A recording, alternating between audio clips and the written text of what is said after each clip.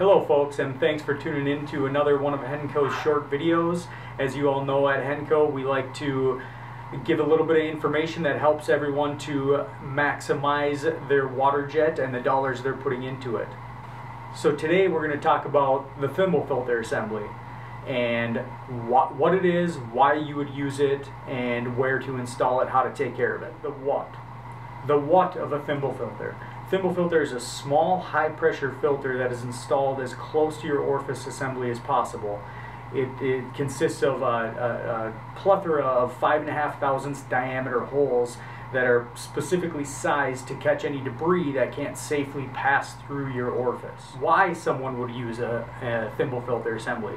Essentially to protect your orifice assembly and any downstream components from there, from all of the debris or the metal shavings or anything that's introduced into your system after your low pressure inlet filters.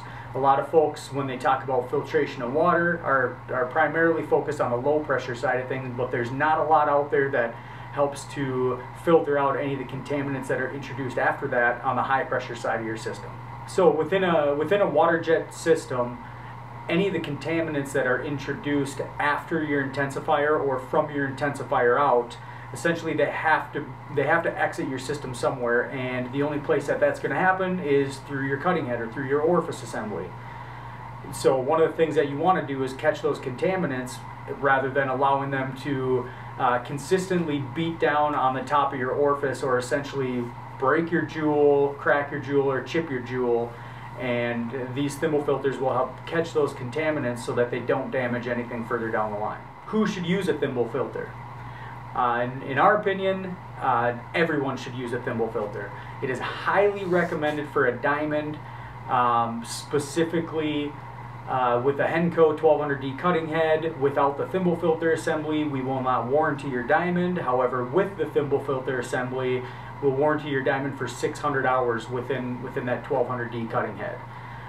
We also recommend it to be used whether you're using a tetracore orifice or a ruby or sapphire orifice, just based on the fact that it is going to catch that one piece that's going to go through and it's going to instantly break that orifice. So how and where to install your thimble filter assembly? There are high pressure components that are modified to accept your thimble filter, and for the most part, what is most recommended is to install them right at your valve body. Essentially, the thimble filter will slide into the back of your 3/8 inch or your 1/4 inch bullet right at the adapter that goes into your valve body, and that's going to be the closest you're going to be able to get to that orifice assembly to protect your diamond. If you cannot access that in the system that you're currently running, we just ask that you follow your line upstream and get it into the closest possible high pressure fitting to your orifice assembly, so that you're catching all the contaminants as close to that orifice as possible. Alright, so let's talk about how to care for your thimble filter.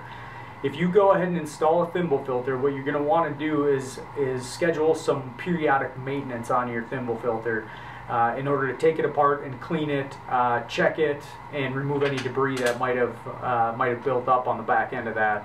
In order to clean it, super simple.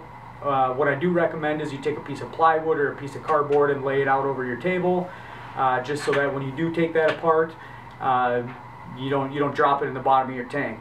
Quite frankly, when folks coming back and buy a second one for their same cutting head, typically it's because they dropped it in their tank.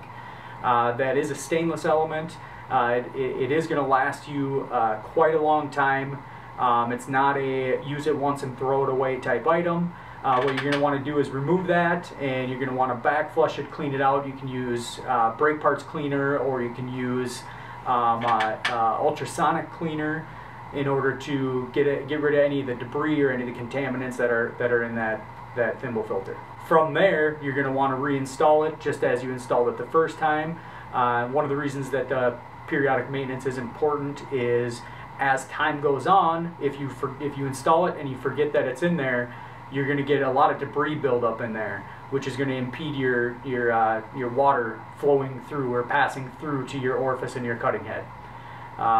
Essentially what that's going to do is you're going to lose cut quality, you're going to lose the pressure at the cutting head. Even though your system's telling you you're cutting at the pressure you set it at, you're not getting that full effectiveness down at the cutting head. Thank you again for watching another one of Hennco's short videos. We hope you learned a lot today. If you do have any questions, please reach out to us, one of our Waterjet specialists at 8334-HENCO, or go ahead and visit our website, www.hencowaterjet.com. We also want to thank DTI, as all of our thimble filters are manufactured by DTI. DTI is one of the worldwide leaders in orifice technology.